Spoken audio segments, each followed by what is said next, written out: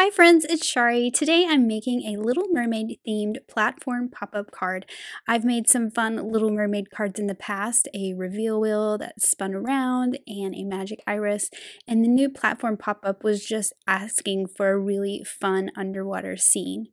Now this is a very long video. I've got a lot of images, a lot of coloring, a lot of ink blending, but I hope you stick with me because it was really fun to create this and I hope you enjoy watching it come together.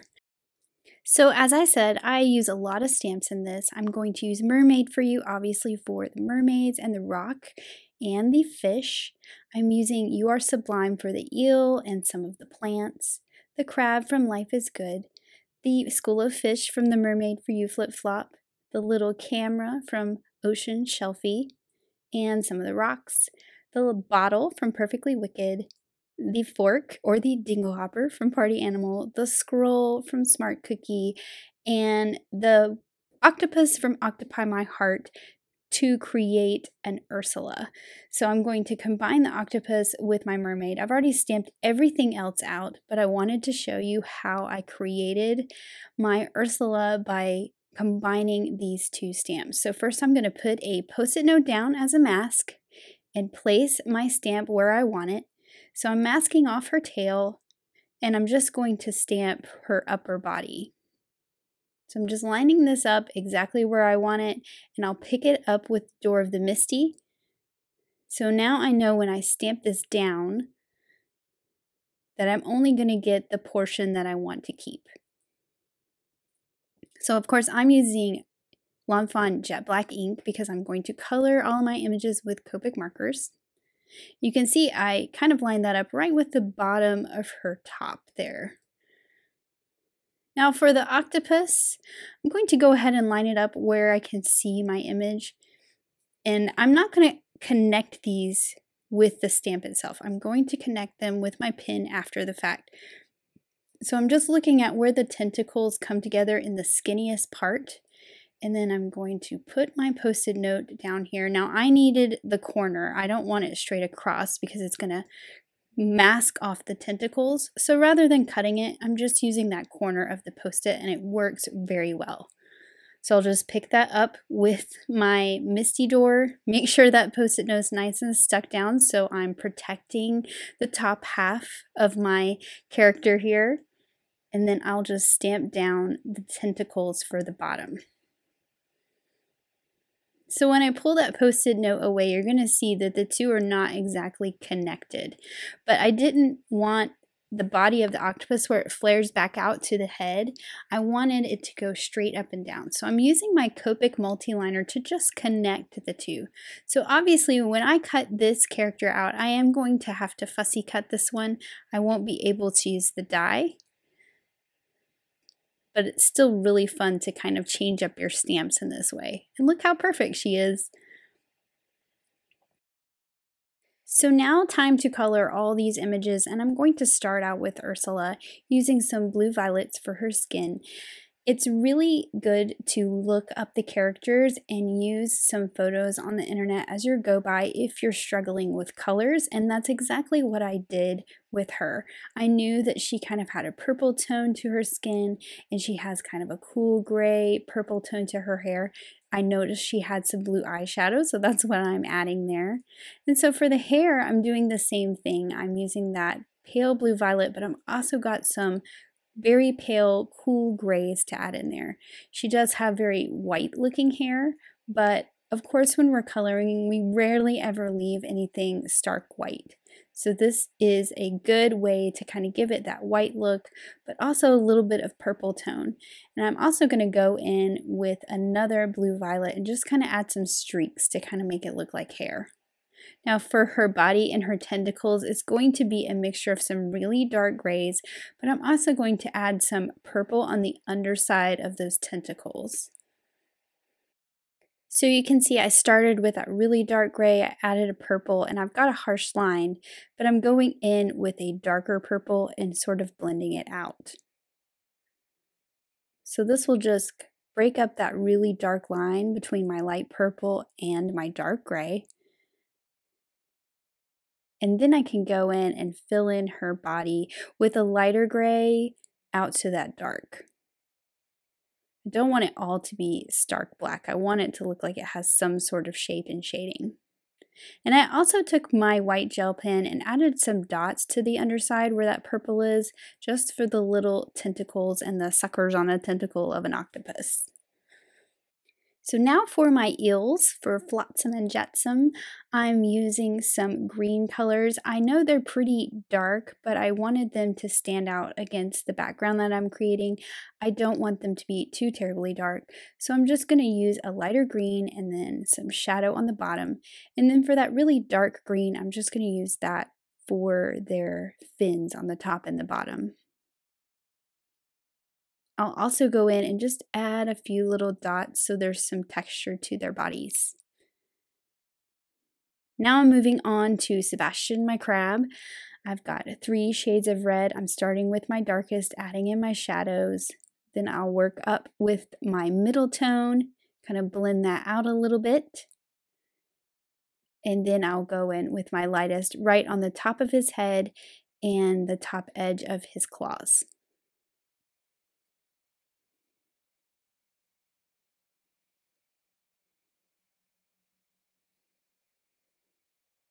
Now for my little fish, this is going to look like flounder. So he's bright blue and yellow, and I have colored him before, and I actually went back and looked at the card that I had colored before just to kind of remind myself of how I colored him. So I've put yellow on his face. I'm going to add the little blue stripes, and then I'll just fill in with yellow between those blue stripes.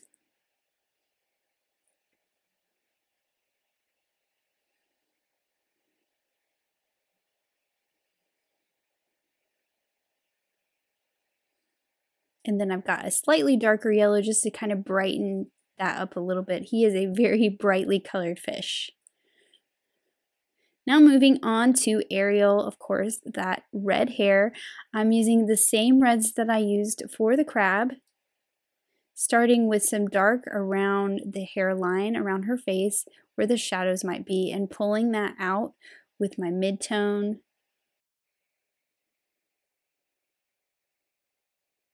I'm using some purples for her top, and then I'm going to go in with some really bright greens for her tail. These aren't greens I tend to use very often, but these are perfect for a mermaid tail, I think. And then finally, her face and her arms and her belly.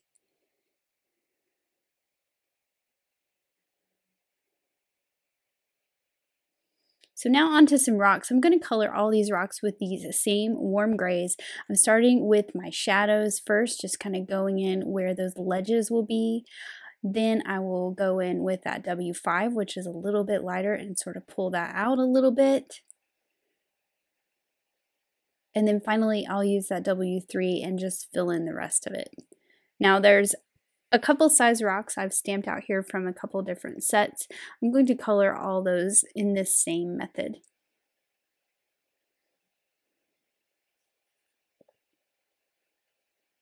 Now for that little camera, I'm using some cool grays. So I think it's fun to kind of mix up your grays.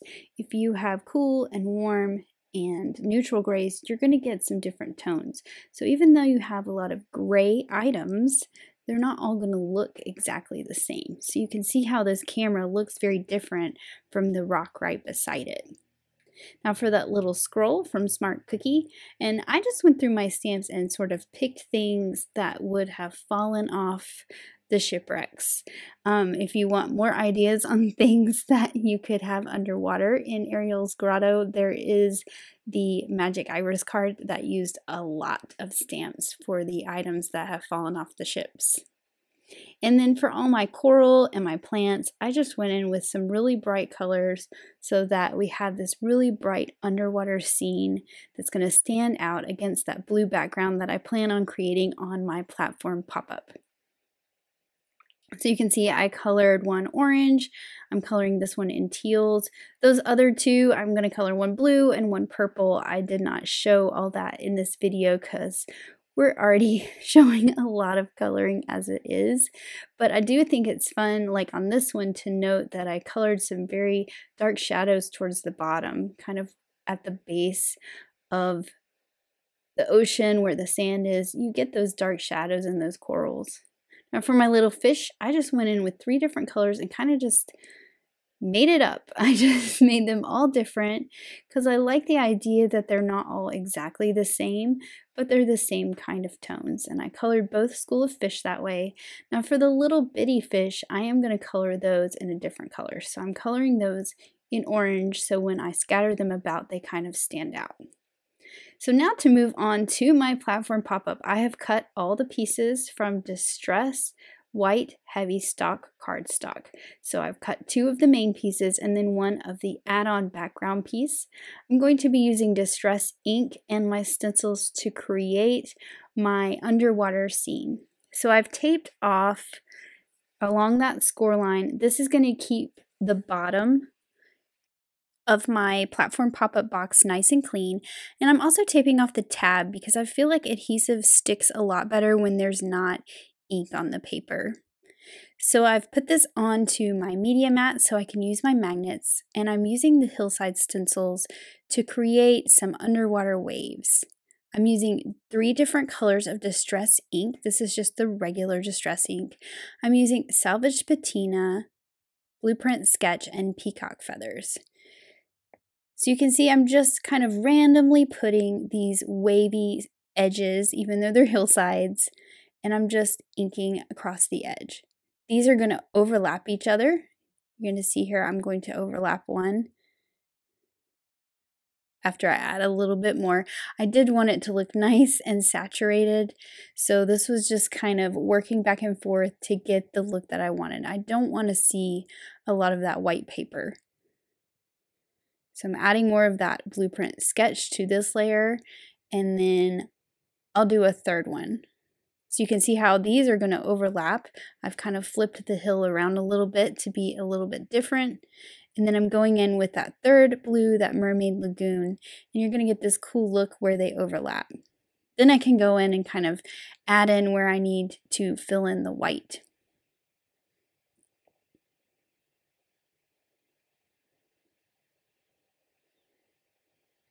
So I'm using that stencil as a mask now, and I'm creating the sand along the bottom of the ocean bed using some tea dye ink. So this is going to completely fill the panel on the outside of the box.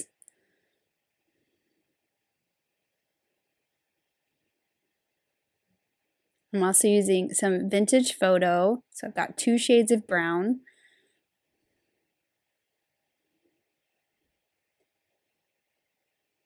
And then I'm also going to add some splatter to this so we have that texture of the sand. So this is just some dark brown watercolor. You could also use some Distress ink.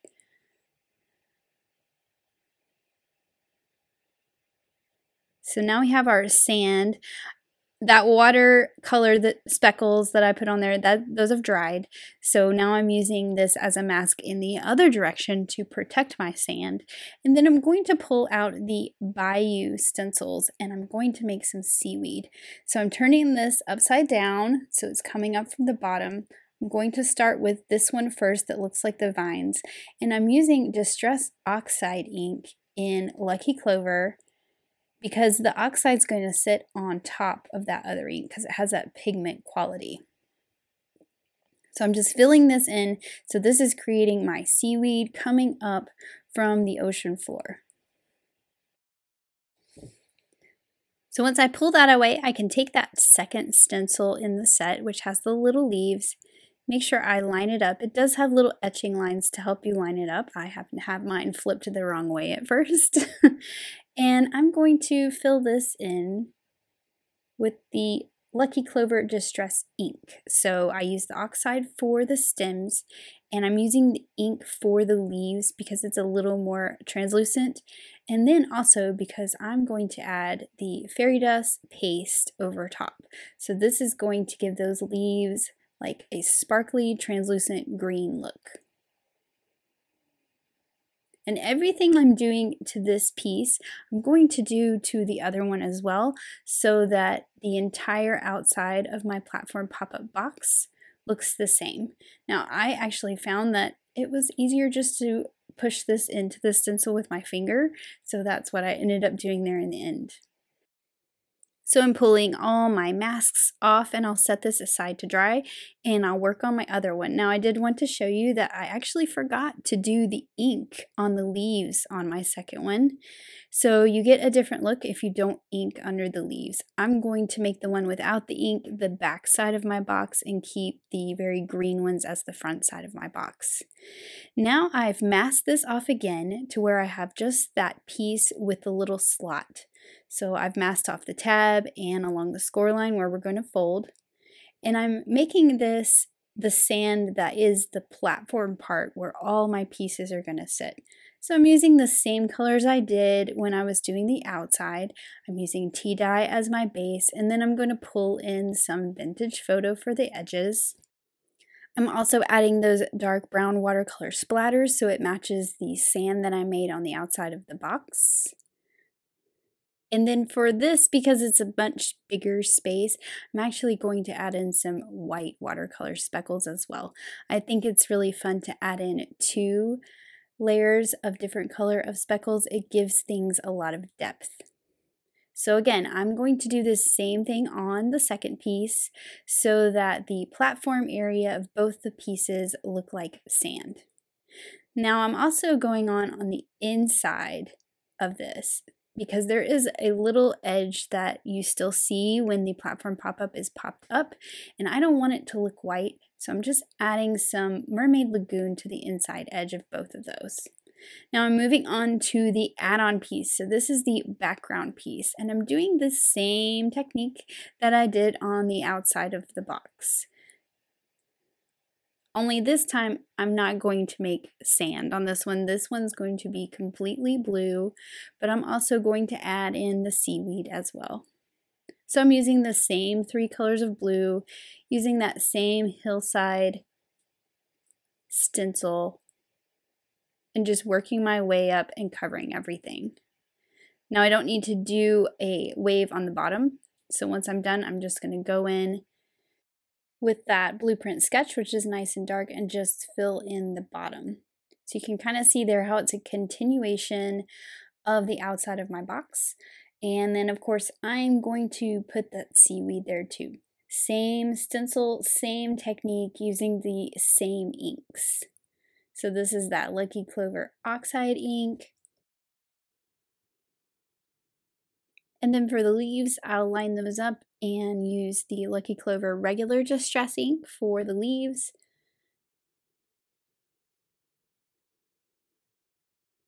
And then of course I will add my fairy dust paste. And like I said before, I felt like I got pretty good coverage just using my fingers, so that's exactly what I'm doing here.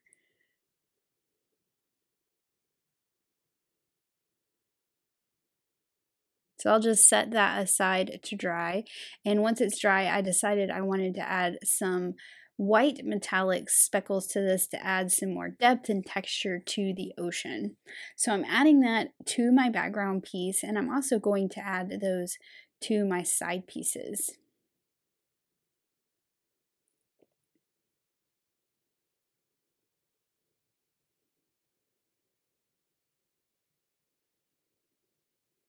Now, one thing I'm not going to show you in this video because it's just a little redundant is I actually inked the back side of the add-on piece so that when you look at the back, you have that ocean as well. So like I said, there's a lot of inking on this card.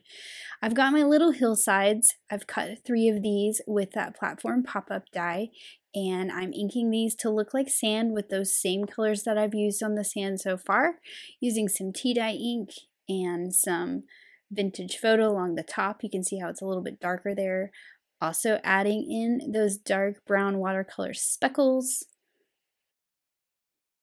And also I'm going to add some white watercolor speckles. So this will make it match the sand that I made for the top part of my platform pop-up, the part where everything is going to sit. Now I've cut out the little T's that come in the platform pop-up. I've got 3 of them. The middle one that's going to go in the middle does not have this little tab that I'm folding. And you usually cut that off. What happened on my card is I had a small piece of paper that just wasn't long enough for the tab, so it worked out perfectly. It was already shorter. So I'm folding the two that are going to go in the front and the back. You can see at the top up there, the one that goes in the middle, I put an M on it so I didn't forget that that was shorter. And then I'm folding along all the score lines. So I did not fold my score lines ahead of time. I thought that it would be better to just ink this on a very flat piece of paper and then fold later. And you can see how where I masked it a little bit past that score line so that when this goes together, there's no chance of like a little white reveal. That part's going to be on the inside, so it doesn't really matter. You're not going to see it.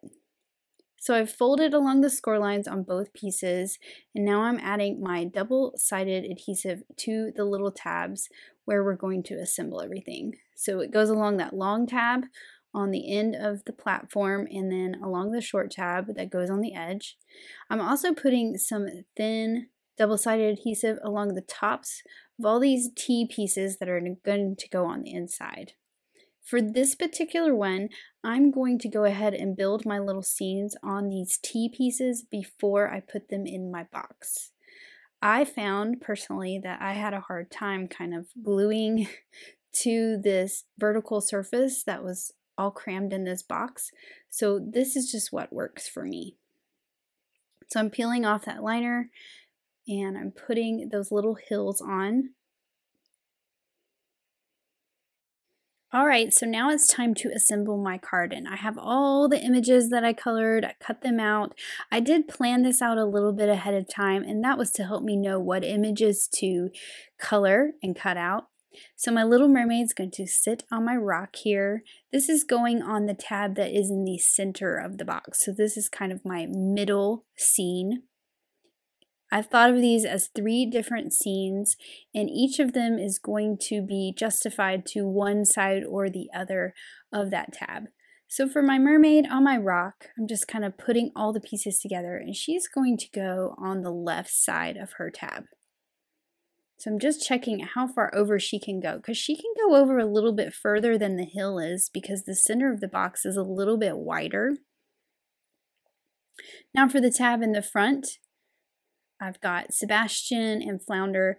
The little scene I'm creating on this one is going to go to the right. So the way I like to think about this box is 3 little scenes, but you're going to alternate which side they go on. And that way nothing is right smack behind something else. You kind of have a variety and it moves throughout the scene from front to back. So you can see how that is going to go to the right side and not cover up my mermaid. Now for Flounder and the fish, I've got a little piece of acetate here and I'm using some glue dots to adhere him to the acetate. And this way he will look like he is swimming. So I'm just figuring out about how tall I want him, and I'm also going to add a glue dot to the back of my little tab here. And then I can place him floating above Sebastian and the seaweed, and I'll just cut off the excess. Now I'm doing the same thing for my sea witch, for Ursula on the back. I put a big glue dot on the back of her and I have a piece of acetate again. And she's going to be attached to the backmost panel on the right side. So it's really great to think about these layers as kind of varying things left to right and varying things in height so that you see everything on all 3 layers as you look through this scene that you're creating in this box. So even though I'm about to glue this piece of coral where it's sort of going to be hidden behind my mermaid on the rock, I also don't want this layer to look empty and naked.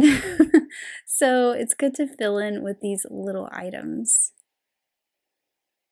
It also gives your scene a whole lot of depth. So you can see now how all these are going to stack together, and I'm also going to decorate this background piece. Now I wanted my fish to go across the fold, so I'm just folding my image and then I'll fit that folded piece right into the fold of the background. And this was just a fun way to kind of fill in the space a little bit more so that they're not confined to one panel or another.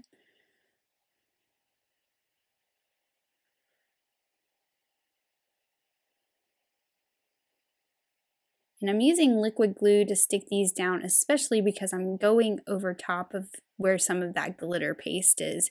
So there's a lot of texture there, and that liquid glue is going to stick a lot better. Now for those tiny little fish that I don't think you saw me color earlier, but I did say I was going to make them orange, I put them just kind of sprinkled around to fill in a little bit more and give some pops of color onto that background.